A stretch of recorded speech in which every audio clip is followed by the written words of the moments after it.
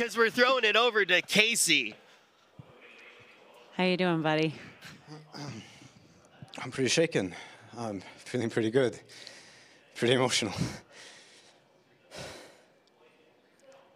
Can you walk me through what that feels like? Nobody, I mean, you made it to the grand final. That's fucking wild. It's crazy. It's still sinking in very much.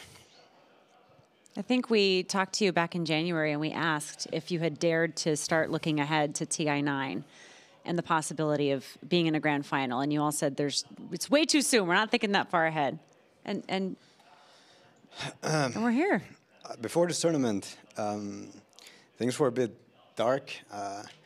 My dog had died, and yeah, it was really rough for a couple of weeks. Sorry. My self-esteem was pretty low, and now we're here. Sebastian, I mean, honestly, I dedicate this tournament to him. Oh, fuck, this is so crazy. You're making me cry. Stop it.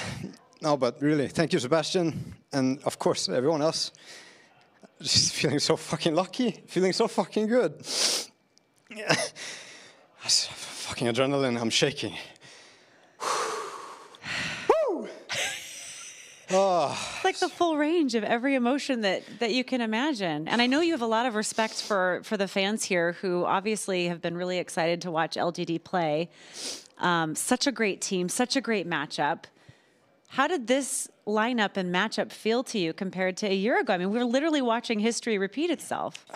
I mean, the LGD guys, they always give us these fantastic Dota games, and we feel so honored that we have this opportunity once again to play on a main stage in front of so many people.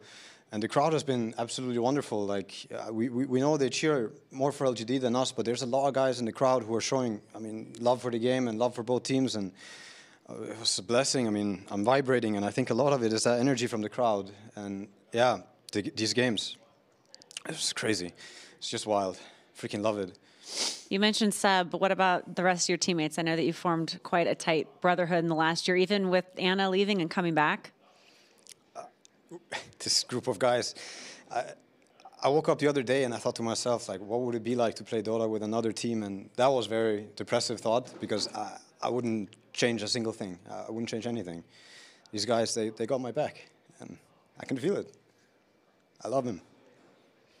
I have so many Dota questions, and I'm just not going to ask them, because I love being able to see this moment with you, because so many people have been following your journey as a player and the team's journey, and this is what Dota is all about. It really is. Just, oh my God, these games are so wild. Whew. What a good feeling. Are you going to watch tonight? Of course. Secret Liquid? I'm not missing a single game, not missing a second. Who would you like to see in the grand final? Last year, I really, really wanted to play Liquid, and I still feel like they owe us that game. I mean, we owe each other that game, really. I really hope to meet them, although Secret has been a challenge for us all year, so we'll welcome it as well. God bless anybody that comes our way. Good luck to them. Not kidding. We're staying humble here. So much respect to all the teams. LGD, fantastic games. Liquid, I die to play them. Secret, they've been the best team this season. No matter what, we're just happy to play. Feeling so lucky. And while I have you here, before we send it back, is there anything you want to say to all the fans who've been watching? It's just thank you all for supporting us. We've been memeing it up this year. It's all for good laughs. I hope you guys are just enjoying the show. And yeah, to the crowd, the stadium, this is crazy. The atmosphere is so wild. It's great. Yeah. I love it. Thank you so much. Thanks for showing us some amazing Dota. Thanks for watching. Showing us how it's done. All right, back to you guys.